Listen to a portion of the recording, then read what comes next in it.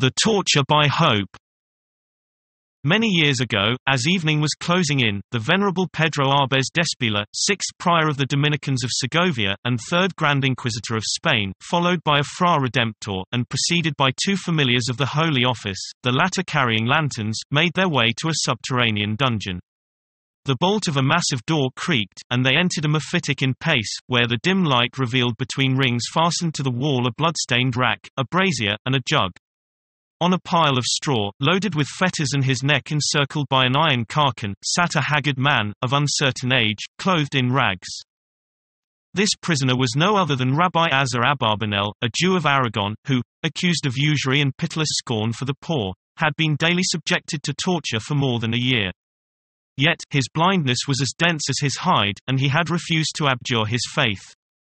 Proud of affiliation dating back thousands of years, proud of his ancestors, for all Jews worthy of the name are vein of their blood, he descended Talmudically from Othoniel and consequently from Ipsaboa, the wife of the last judge of Israel, a circumstance which had sustained his courage amid incessant torture. With tears in his eyes at the thought of this resolute soul rejecting salvation, the Venerable Pedro Arbez Despila, approaching the shuddering rabbi, addressed him as follows. My son, rejoice, your trials here below are about to end. If in the presence of such obstinacy I was forced to permit, with deep regret, the use of great severity, my task of fraternal correction has its limits. You are the fig tree which, having failed so many times to bear fruit, at last withered, but God alone can judge your soul. Perhaps infinite mercy will shine upon you at the last moment. We must hope so. There are examples. So sleep in peace tonight. Tomorrow you will be included in the auto da fe. That is, you will be exposed to the quemadero, the symbolical flames of the everlasting fire. It burns, as you know, only at a distance, my son. And death is at least 2 hours, often 3, in coming, on account of the wet, ice bandages, with which we protect the heads and hearts of the condemned. There will be 43 of you. Placed in the last row, you will have time to invoke God and offer to him this baptism of fire, which is of the Holy Spirit. Hope in the light, and rest. With these words, having signed to his companions to unchain the prisoner, the prior tenderly embraced him. Then came the turn of the Fra Redemptor, who, in a low tone, entreated the Jew's forgiveness for what he had made him suffer for the purpose of redeeming him. Then the 2 familiars silently kissed him. This ceremony over, the captive was left, solitary and bewildered, in the darkness.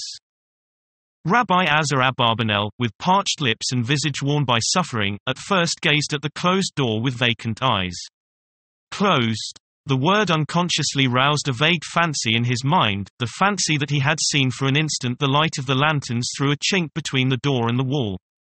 A morbid idea of hope, due to the weakness of his brain, stirred his whole being. He dragged himself toward the strange appearance. Then, very gently and cautiously, slipping one finger into the crevice, he drew the door toward him. Marvelous. By an extraordinary accident the familiar who closed it had turned the huge key an instant before it struck the stone casing, so that the rusty bolt not having entered the hole, the door again rolled on its hinges. The rabbi ventured to glance outside. By the aid of a sort of luminous dusk he distinguished at first a semicircle of walls indented by winding stairs.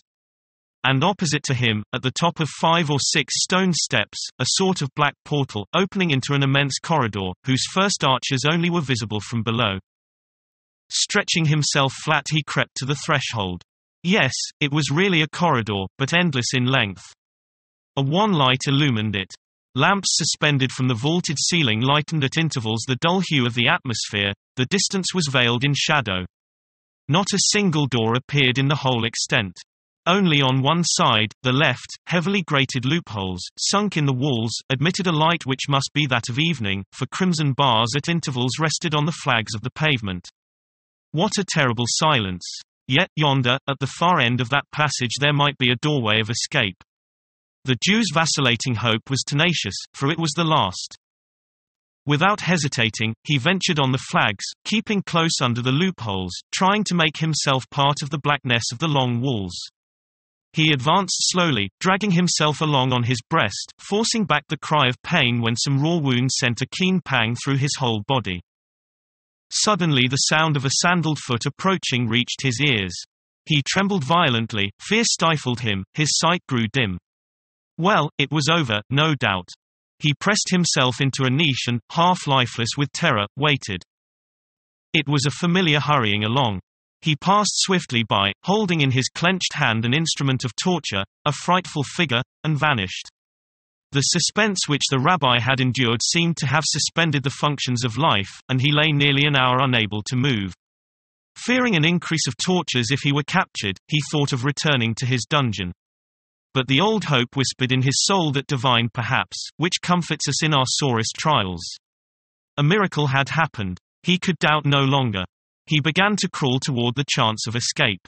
Exhausted by suffering and hunger, trembling with pain, he pressed onward. The sepulchral corridor seemed to lengthen mysteriously, while he, still advancing, gazed into the gloom where there must be some avenue of escape. Oh, oh! He again heard footsteps, but this time they were slower, more heavy. The white and black forms of two inquisitors appeared, emerging from the obscurity beyond. They were conversing in low tones, and seemed to be discussing some important subject, for they were gesticulating vehemently. At this spectacle Rabbi Azar Abarbanel closed his eyes. His heart beat so violently that it almost suffocated him. His rags were damp with the cold sweat of agony. He lay motionless by the wall, his mouth wide open, under the rays of a lamp, praying to the God of David. Just opposite to him the two inquisitors paused under the light of the lamp, doubtless owing to some accident due to the course of their argument. One, while listening to his companion, gazed at the rabbi. And, beneath the look, whose absence of expression the hapless man did not at first notice, he fancied he again felt the burning pincers scorch his flesh, he was to be once more a living wound.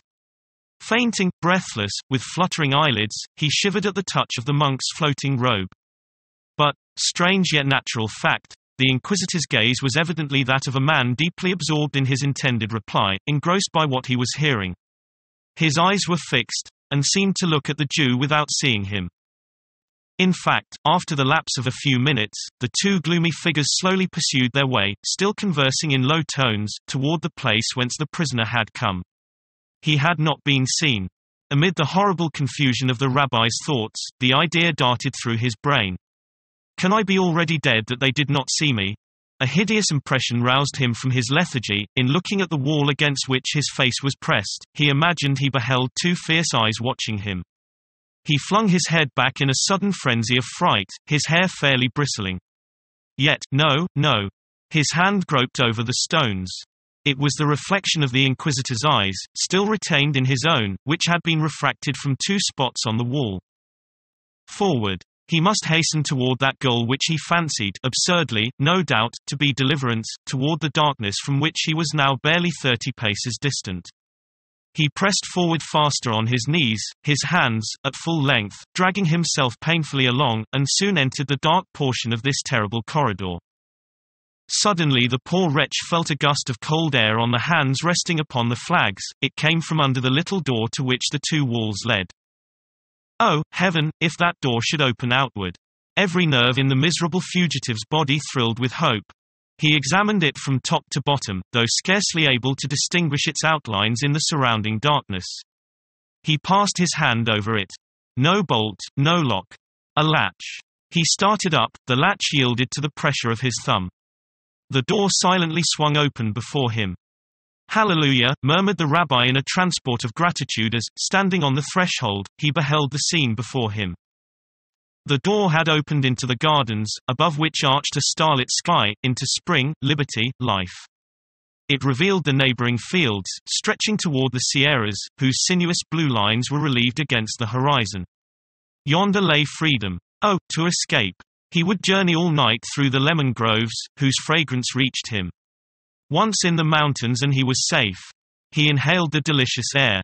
The breeze revived him, his lungs expanded. He felt in his swelling heart the veni foras of Lazarus. And to thank once more the God who had bestowed this mercy upon him, he extended his arms, raising his eyes toward heaven. It was an ecstasy of joy.